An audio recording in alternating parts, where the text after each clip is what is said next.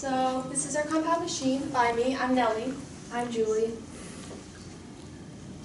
So it's called the Herminator 3000. Nice. And the lead engineers are me and Julie, and our firm name is Foxlow. So I put the front view, side view, full view, and back view on this. And then this is our design brief. It's pink. Yeah. Project name, the Herminator. Our client company is Harmonious Capensis. Our target consumer is Herman the hamster. What's Harmonious Capensis mean? I don't know. don't know. What? I thought it was just a Hyper-straight. It was Herman Honey Badger. Oh. No, it was Harmonious Capensis. No, it's Be Honey glad I Badger. did not put the picture. That's what it meant. Capensis is the name for honey badger. Okay, never mind. Okay. Well, now we know. Big problem statement. Okay. Herman the hamster is having some troubles. His owner, Herman the physics teacher, refuses to give him food because he is too fat. So sad. So because of this, Herman the physics teacher has placed Herman the hamster's food 12 inches above him. Herman the hamster needs to get his food, or else he'll die. Herman the hamster has requested us, the engineers, through hamster speak, to create a compound machine that will lift him. Herman the hamster weighs 1 kilogram, up 12 inches to get his food. So the criteria and constraints, we were boxed by 2 weeks. We had to lift 1 kilogram weight, 12 inches. We needed 3 simple machines to make a compound machine. We had to have an IMA of at least 3, and it had to be under $3 million.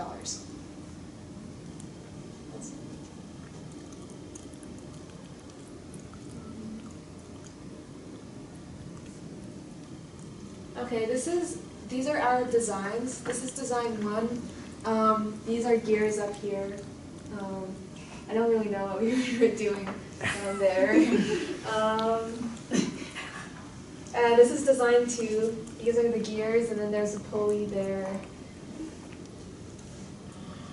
This is design 3. There's a pulley, and there are gears, and there's a lever, lever.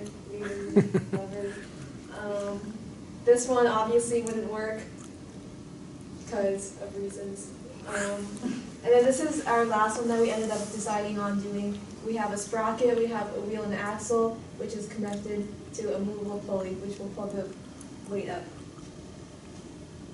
So this is our decision matrix, and we decided to do number 4, as we just showed you. This is the best option. Media display.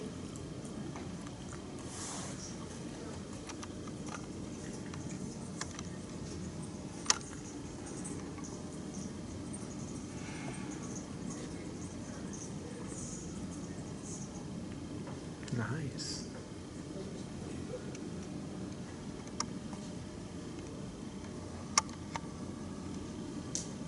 Okay, these are the calculations.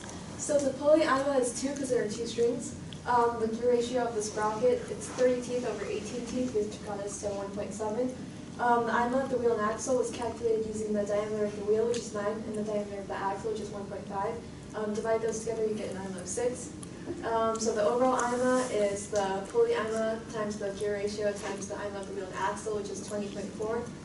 The overall AMA is the weight, 9.81, over the effort force, which we calculated to be 0.73, which gave us an AMA of 13.4. And the efficiency, we divide the AMA with the IMA times 100, and we get 66% efficiency, with a cost of $1,022,000.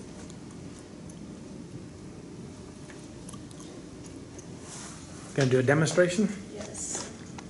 All right. To do the honors. Okay, hold the ruler up. Oh. It's like why the efficiency is so good you can't hardly even hear it. Put together nice. There we go. Excellent. Nice job. And very pink.